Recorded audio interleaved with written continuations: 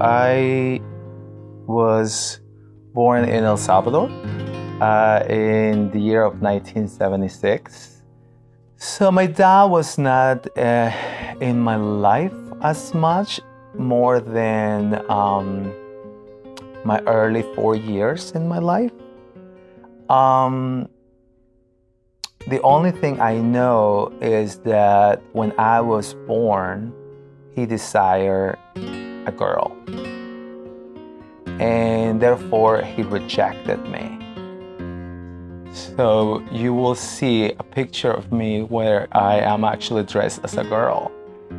At that moment, I don't know what's going on because as I'm a kid, I'm innocent. I just know I like to play with other girls. I like to play with dolls. I like to play with many things that are more inclined to the feminine than the masculine. So there's a moment that it just flashes in my memory, and I think I'm 4 years old or about that time, because that's at the moment my father is still living with us. And I'm dressed with my mother's gown and playing with her heels. And he found me, and there was a big discussion. And as a kid, I went to the closet. And I remember crying in the closet, and there was a big fight. So my father became alcoholic, and my mom, of course, that kind of bring a lot of fighting until my sister was born 4 years after me. So therefore, that was also when El Salvador civil unrest started in 1980s. And every male was being compromised or called to be part of the war. And therefore they have to either belong to the war or come to the United States. At that moment, that's when my father left us. And I actually started being raised just by my mother and my grandmother. For some reason, there was a neighbor that it was older, and he wanted to say molest me now, because he asked me always to play with him. So whenever I feel that loneliness and somebody asked me to be with him, I kind of went along, and that's kind of started my awakening of my sexuality. At such an early age, I think I was 7 years old to 8 years old, I don't remember. But that's when I started kind of discovering more of a sexual, which I didn't know it was sexual. And in the innocence, you're just looking for someone to protect you or to be with you. So I went to that route, since not all my adults were with me at that moment. Then we have to move to the city. We moved to the city at the 10 years old to San Salvador. And I remember that we moved with my uncle, and that house was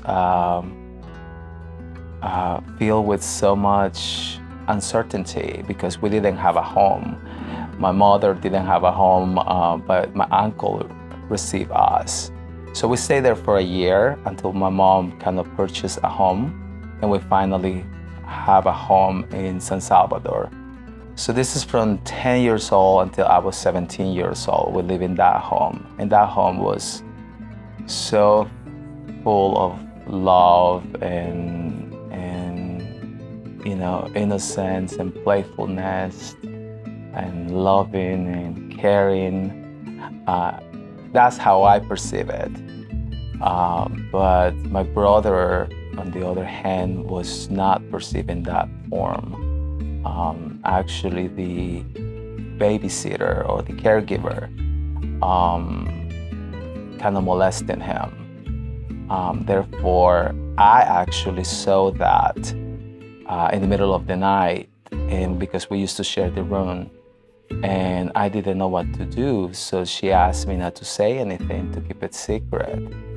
but I couldn't. I have to tell her my mom, and I remember that kind of devastated my mother, and that kind of felt all that crumbling again, all that loneliness again, all that nightmares again. It's just so hard. So I remember at that time, I was already 14.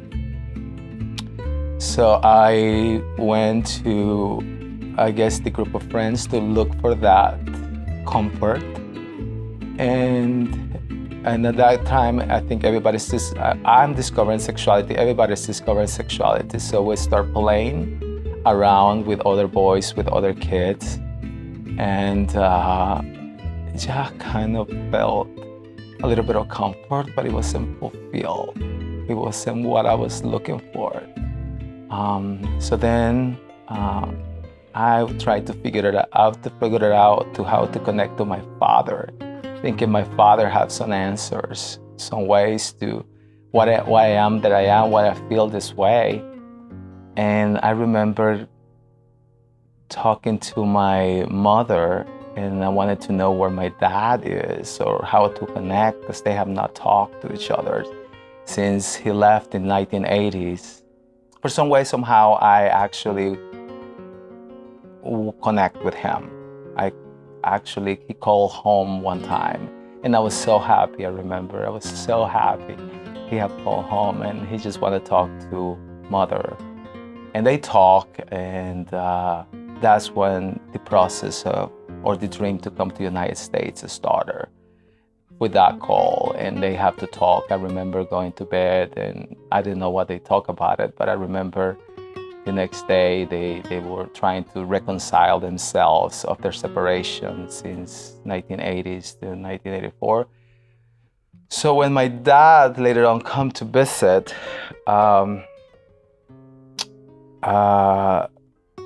he wanted to be a male figure, a father, but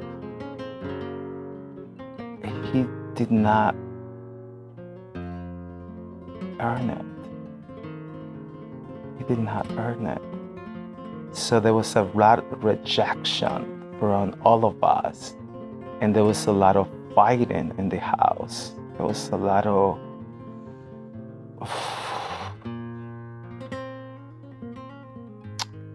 dysfunctionality, and that hurt me so much, because at one point I thought if I have a father, I would not be this way.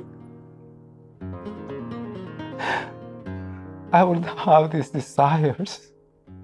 So I turned into religion then to figure it out myself, because I could not find answers. Why am I this way? So hurtful to walk in the world and not feel belong, that nobody is really listening or paying attention to you. So I went through the process of ask forgiveness to God for the way that I am, and that I will not do it again. I will not have sex with a boy again. I will not do it again. And I will keep that process and fail again, and I'll do sex again, and I feel so ashamed, so guilty of myself, over and over.